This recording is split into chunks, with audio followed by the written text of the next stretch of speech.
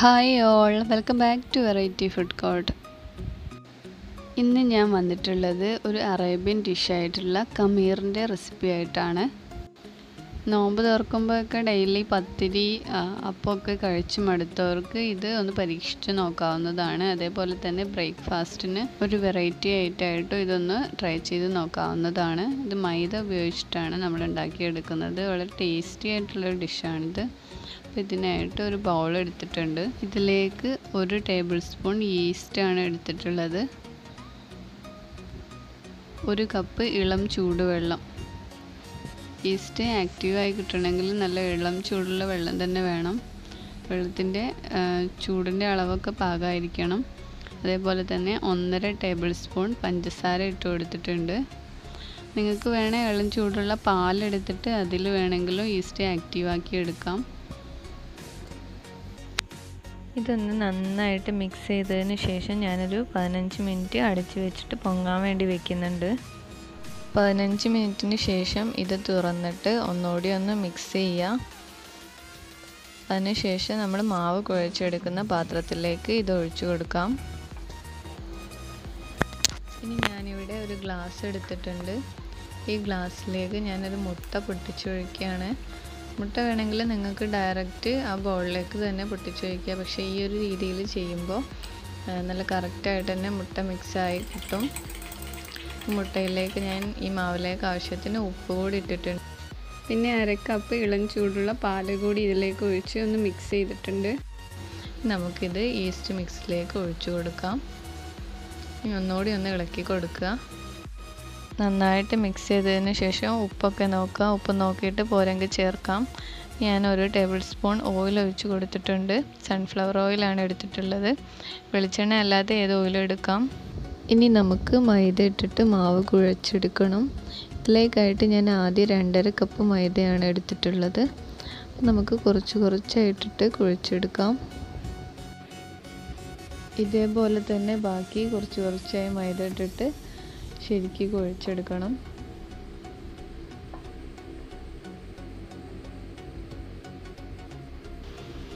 ഇപ്പം ഞാൻ 2.5 കപ്പ് മൈദ കംപ്ലീറ്റ് ഇതിലേക്ക് ഇട്ടിട്ടുണ്ട്. ഇനി ഒന്നുകൂടി ഒന്ന് കുഴച്ച് നോക്കുക.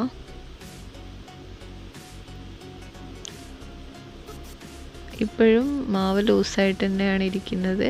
അപ്പം നമ്മൾ മൈദയുടെ അളവ് എന്ന് പറയുന്നത് മാവ് ശരിക്കും ഒന്ന് ടൈറ്റായി വരുന്നത് വരെയാണ്.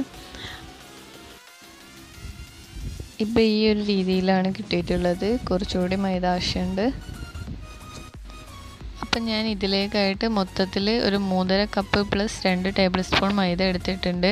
അപ്പം നിങ്ങൾ എടുക്കുമ്പോൾ ആദ്യം 3 കപ്പ് എടുത്ത് കുഴച്ച് നോക്കിയതിന് ശേഷം പിന്നീട് ആവശ്യാനുസരണം എടുത്ത് ടൈറ്റാക്കി എടുത്താൽ മതി. അപ്പം അത്യാവശ്യം മാവ് നന്നായിട്ടായി വന്നിട്ടുണ്ട്. ഇനി ഇതിലേക്കായിട്ട് 1 ടേബിൾ സ്പൂൺ കറുത്ത എള്ളും കൂടി ഞാൻ ചേർത്തിട്ടുണ്ട്. ഈ ഒരു എള്ളിൻ്റെ ഫ്ലേവർ കൂടി വരുമ്പോൾ നല്ലൊരു ടേസ്റ്റാണ്. ശരിക്കും ഈവനിങ് സ്നാക്കായിട്ട് കഴിക്കാനൊക്കെ നല്ലതാണ്. അതുപോലെ തന്നെ നമുക്ക് ബ്രേക്ക്ഫാസ്റ്റിനോ ഡിന്നറിനോ ഒക്കെ കഴിക്കാം. നോമ്പ് തുറക്കുന്ന സമയത്തേക്കാണെങ്കിലും ബെസ്റ്റാണ്. ഈ എള്ള് കൂടി ഇതിൽ നന്നായിട്ട് തന്നെ മിക്സാക്കി കുഴച്ചെടുത്തിട്ടുണ്ട്. ഇനി കുറച്ചൊരു ഓയിൽ കയ്യിലാക്കിയിട്ട് നന്നായിട്ടൊന്ന് കുഴച്ചെടുക്കുകയാണ്. ഇനി ഇത് ഞാനൊരു 3 മണിക്കൂർ റെസ്റ്റ് ചെയ്യാൻ വെക്കുന്നുണ്ട്. നിങ്ങൾക്ക് ടൈം ഉള്ളതുപോലെ 4 മണിക്കൂറോ 2 മണിക്കൂറോ. ഇപ്പോൾ ചൂടായതുകൊണ്ട് ഒരുപാട് ടൈമൊന്നും വേണ്ടി വരില്ല. ഇത് ഒരു അടപ്പെടുത്തിട്ട് കവർ ചെയ്തിട്ട് ഒരു 3 മണിക്കൂർ പൊങ്ങാൻ വേണ്ടി മാറ്റി വയ്ക്കാം. അപ്പോൾ ഒരു 3 മണിക്കൂറിന് ശേഷം നമുക്കിതൊന്ന് തുറന്ന് നോക്കാം. അപ്പോൾ നമ്മുടെ മാവ് ഡബിൾ സൈസായി നന്നായിട്ട് പൊങ്ങി വന്നിട്ടുണ്ട്. ഇനി നമുക്കിത് ഒന്നുകൂടി ഒന്ന് കുഴച്ചെടുക്കണം. ഇനി ഇത് കയ്യിൽ ഒട്ടിപ്പിടിക്കാത്ത രീതിയിൽ നന്നായിട്ടൊന്ന് കുഴച്ചതിന് ശേഷം നമുക്ക് കൗണ്ടർ ടോപ്പിലേക്ക് മാറ്റാം. ഞാനിപ്പോൾ കൗണ്ടർ ടോപ്പിൽ കുറച്ച് ഓയിലാക്കിയിട്ടാണ് പരത്തിയെടുക്കുന്നത്. നിങ്ങൾക്ക് വേണേൽ പൊടി ഇട്ടിട്ട് പരത്തിയെടുക്കാം. ഇതേപോലെ ഈ സൈസിലുള്ള ബോൾസാക്കി ഉരുട്ടിയിട്ടാണ് ഞാൻ പരത്തിയെടുക്കുന്നത്. ഇത് പരത്തിയെടുക്കുമ്പോൾ കയ്യിൽ നന്നായിട്ട് ഓയിലാക്കണം, ഇല്ലെങ്കിൽ ഒട്ടിപ്പിടിക്കാനുള്ള ചാൻസ് നല്ലോണം ഉണ്ട്. ഇത് പരത്തിയെടുക്കാൻ വേണ്ടി ഞാൻ വേറെ റോളറൊന്നും യൂസ് ചെയ്തിട്ടില്ല. കൈകൊണ്ട് ഇതേപോലെ ഇങ്ങനെ പ്രസ് ചെയ്ത് കൊടുക്കുകയാണ്. അത്യാവശ്യം ഈ ഒരു കനത്തിലായതിനു ശേഷം ഞാൻ കത്തി ഉപയോഗിച്ചിട്ട് 4ആയിട്ട് മുറിച്ച് കൊടുക്കുകയാണ്. ഇനി നമ്മൾ ഇതിലുള്ള ഓരോ പീസ് എടുത്തിട്ടാണ് എണ്ണയിലേക്ക് ഇട്ട് വറുത്ത് കോരുന്നത്. ഈ ഒരു കനത്തിലാണുള്ളത്. ഇതിനായിട്ട് ഞാൻ ഒരു പാൻ ഗ്യാസ് സ്റ്റോപ്പിലേക്ക് വെച്ചിട്ട് ഓയിൽ നന്നായി ചൂടായി വന്നിട്ടുണ്ട്. ചൂടായ എണ്ണയിലേക്ക് ഖമീർ ഇട്ട് കൊടുത്തിട്ട് തിരിച്ചും മറിച്ചിട്ട് നമുക്ക് നന്നായിട്ടൊന്ന് വേവിച്ചെടുക്കാം. ഇപ്പം നമ്മുടെ ഖമീർ നന്നായിട്ട് തന്നെ പൊന്തി വന്നിട്ടുണ്ട്.